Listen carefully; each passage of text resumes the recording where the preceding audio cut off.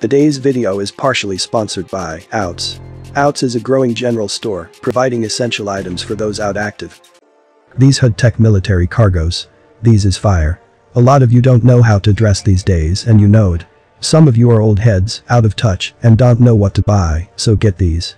Also, if you're not one to wear shorts in the summer, these joints will provide you with some style. Just make sure you got on some good feets though. These are $18, light bread. Get yours, they have them in different colors. We got ours already. This story starts one place and ends up somewhere else. Stick with us.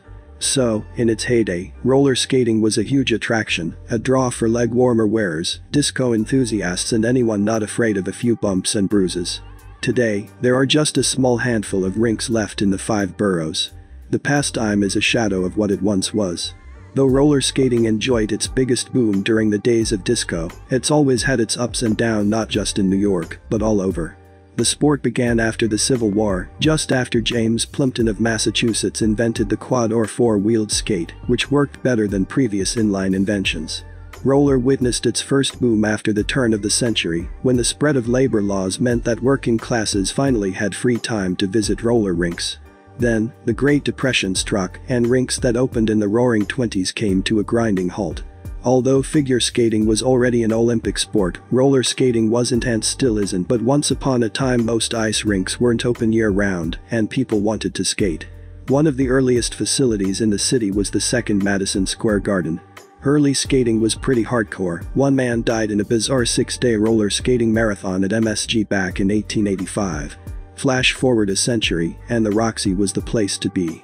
The Chelsea rink was a haven for skaters and partiers alike. It was a beloved city hotspot, but in 2007, the Roxy turned off its disco ball. That same year, Brooklyn's Empire Roller Skating Center, then more than 60 years old, closed its doors. But the year before that, in 2006, Skate Key in the Bronx also closed its doors. That is really the beginning focus of our story today. Skate Key, Bronx. If you ask some of the older people, they would tell of the great times they had here at the Skate Key. It was located on 138th Street and Canal Street. This is the Mott Haven area of the Bronx. In close proximity was the Mitchell Projects. Also close by was the Madison Avenue Bridge, which leads to Harlem. Soon as you cross the bridge to Harlem, you would be in the vicinity of other housing projects, such as Riverton, Lincoln Houses, and Savoy Projects. Indeed, the Bronx and Harlem, because of its close proximity, have intermingled either for the better or worse. By the mid-2000s, the Bronx Skate Key, as residents would call it, the Key, started to become dangerous. If you didn't see it as dangerous, you were someone who went and understood it might go down. If staying dangerous was a term back then that would be the mentality. See, growing up in New York, you realize that you and the people around you determine the future. Did the young people who contributed to the violence that would ultimately close these skating rinks think selfishly? Of course not. Well, not in the sense that their action would change the trajectory of things. We would have a skating right now if people could control their emotions. But this generation of young people are built on much emotion. In 2006, a shooting near the popular roller rink Skate Key had prompted a renewed effort to have the establishment shut down. Police were investigating whether an argument outside Skate Key led to the shooting of a 15-year-old 3 blocks away. Police said the boy was shot in the collarbone by a stray bullet. He was in stable condition. This was far from the first time there has been trouble associated with Skate Key. In 2005, the rink was temporarily shut down after it sold alcohol to auxiliary police officers posing as minors.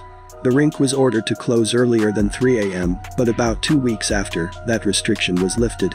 Police say since 2000, at least 12 people were either shot or stabbed inside the rink or nearby. The community wanted it gone. These events would ultimately lead to its shutdown. July 2003. An altercation that escalated into a stabbing frenzy left a security guard critically injured and 8 other people wounded, including 5 police officers. The guard, Stephen, 20, of Harlem, was stabbed 4 times outside the Skate Key at 12:20 a.m. after he had escorted someone out of the rink after a fight, the police said. He was listed in critical condition with liver damage at Lincoln Hospital.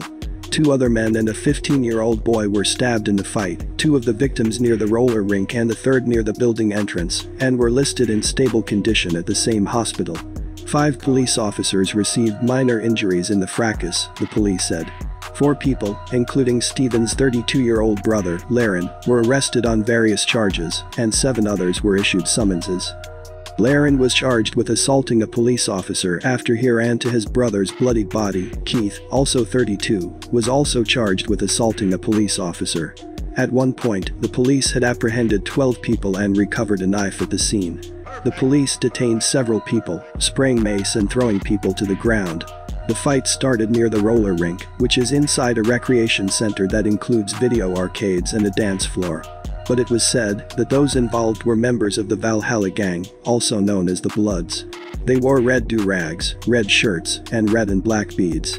The fight began when someone disrespected another group or something. Stephen, one of several security guards on duty Saturday night, removed a man from the club and then went to have a cigarette with his girlfriend and another guard. That was when 5 men jumped Stephen and stabbed him in the back, right arm, torso and backside. The men also struck his girl, leaving her with a swollen lip and loose tooth. September of 2003. 7 youths were wounded in Harlem when a 16-year-old opened fire on a group of people following a night out at the Key. The violence erupted as more than 100 youths streamed across the Madison Avenue Bridge into Harlem from the skate key rink across the river in the Bronx. Cops said some of the teens had gotten into an argument at the rink earlier in the night, possibly stemming from an altercation in previous weeks, and the gunman, Ray, 16, had returned to settle the score. Ray allegedly opened fire at about 2:30 a.m. on West 138th Street between 5th and Lenox Avenues, spraying bullets into the crowd and wounding 6 teens and a 20-year-old man. Ray was arrested on the spot by officers on patrol, but no gun was recovered. Some witnesses told cops they saw a second gunman, and investigators were trying to determine if he had an accomplice. Neighbors complained that huge groups of teens cross the bridge on weekend nights after leaving the skate key, and there are often problems and sometimes violence. I came down around 2:15 to get some cigarettes at the store. As soon as I came out, I saw hundreds of kids and heard lots of shouting and screaming, said a man who identified himself only as Philip. I said forget it, I'm going back upstairs. It looked bad. As soon as I came back up, I heard 9 to 10 shots ring out, said the man, who lives in the Riverton houses on the Harlem side of the bridge. I looked out my window, and in front of the post office on 138th Street, everyone had scattered, but there were 4 kids standing there, one of them waving a gun. The grandmother of one of the victims said he and another boy knew Ray. There was some kind of beef 2 weeks prior, which resulted in this shooting. Ray was charged with assault and weapons possession. The injured were taken to Harlem and St. Luke's hospitals and were all in stable condition. The victims were all boys from Harlem. At 2 a.m. on a Monday, March 8, 2004, a fight erupted at the Key. According to police sources, the victims, ages 22, 33 and 37, got into a fight with a 24-year-old over a woman. The 37-year-old was slashed in the forehead and left arm. One guy, James, had suffered what turned out to be a mortal stab wound in the chest, but another guy, Kyle, had suffered potentially life-threatening stab wounds in the stomach and back. The female witness who was standing within inches of James when he was stabbed helped him outside where he collapsed in the street. She immediately and spontaneously identified a dude named Rel as James' attacker to a police sergeant assigned to the area outside Skate Key. He asked if anyone knew who stabbed the victim. Rel fled on foot with the sergeant and witness in pursuit. 2 uniformed police officers, who were notified at 2:15 a.m. of an assault in progress, joined in the chase in their patrol car and finally caught up with Rel a few blocks away. They handcuffed defendant with his hands behind his back and placed him in the back seat of their cruiser. The sergeant instructed these 2 officers to transport Rel to the nearby hospital where James had been taken by ambulance and to conduct a show-up. At the time, the sergeant suspected that James was probably going to lose his life. When the 2 officers reached the hospital, one of them stayed with Rel in the car, which was parked in the emergency room parking lot. The other officer went into the hospital where he learned James' name and discovered that he was unconscious and being worked on, rendering a show-up impossible. On his way out of the emergency room, he ran into the witness and a male companion, who were walking quickly in his direction. In light of their distraught rushed appearance, the witness crying, the officer, acting on a hunch, asked them why they were there. When the witness responded that her friend James had been stabbed. The officer asked the two of them if they knew anything about what had happened at Skate Key, and they said that they did. He then asked them if they would be able to in any way identify any suspects involved in the case, and they also said they would. The officer did not know that the witness had already identified Rel to the sergeant as James' attacker. The officer radioed for a patrol car. He explained to the witness and her companion that he would place them in this car to view someone or to show them someone who might have been involved in the incident. Once this patrol car arrived, the witness and her companion climbed inside, and the officer told them that he was going to put a bright light on the individual, and if it's the perp, to let him know. The officer next called on the operator of the newly arrived patrol car to turn on the takedown lights on top of the vehicle.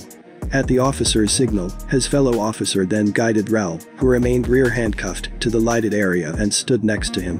When the officer asked the witness and her companion if they could identify Rel, the witness said, "That's him," and her companion agreed. On April 1, 2004, the grand jury indicted Rel for a litany of crimes in connection with the fight at Skate Key. So, this section of the story has more moving parts. So check this out. After sitting in jail for 5 years awaiting his trial, a Bronx man was cleared of all of the charges against him. Michael Akoli, 22, had been behind bars at Rikers Island since 2004, when he was accused of being involved in a shooting outside the Key.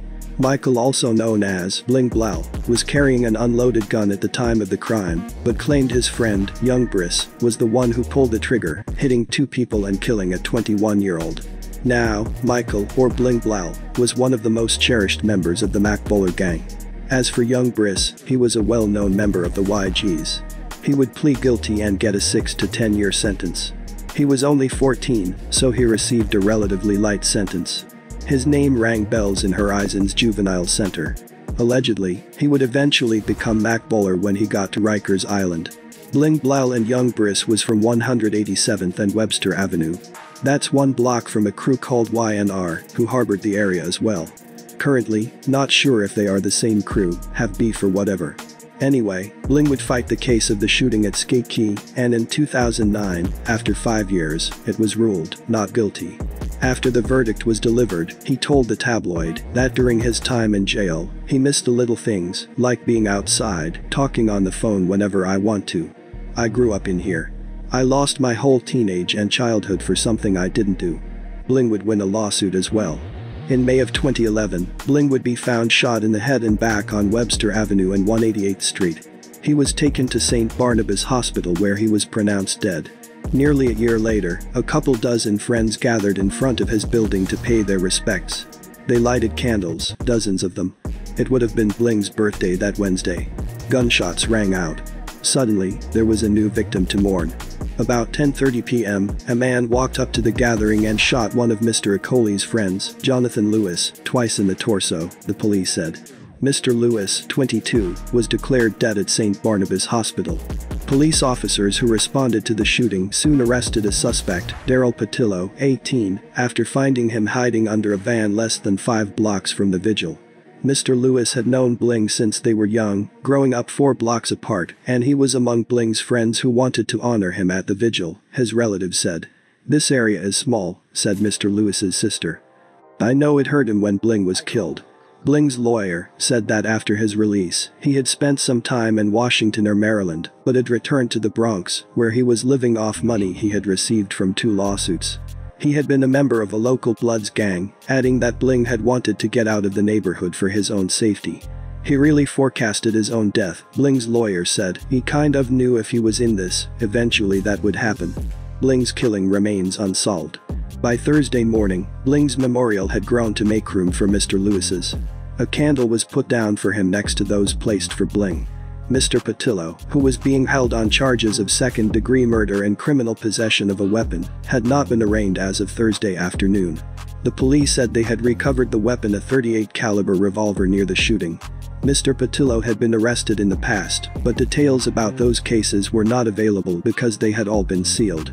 Daryl Patillo would finally have his day of reckoning 2 years later. The 20-year-old killer learned he'll spend 20 years to life in prison. Before the hearing could start, Patillo's wrists had to be shackled and protective mitts placed on his hands, and 7 court officers stood over him. Patillo, who managed to scuttle his sentencing on June 9, when he apparently swallowed a metallic object to avoid the hearing, still managed to delay the proceedings for more than 3 hours Thursday. When it finally got underway, the cowardly Patillo showed little emotion, while the mother and sister of Jonathan Lewis, whom he killed on April 25, 2012, described the toll his actions had taken on their family. Patillo, wearing an orange jail jumpsuit, declined to speak before Bronx Supreme Court Justice John Moore read his sentence. "You have been difficult to deal with," Moore said, referring to Patillo's refusal to appear on June 9. "You've shown no remorse," the judge continued, noting that Patillo was diagnosed with antisocial personality disorder, a mental condition that causes people to callously disregard the rights, wishes and feelings of others, according to the Mayo Clinic. "Mr. Patillo, you need help." But that's the end of this story. Just wanted to talk a little bit about the key. But as always, stay low and thanks for watching.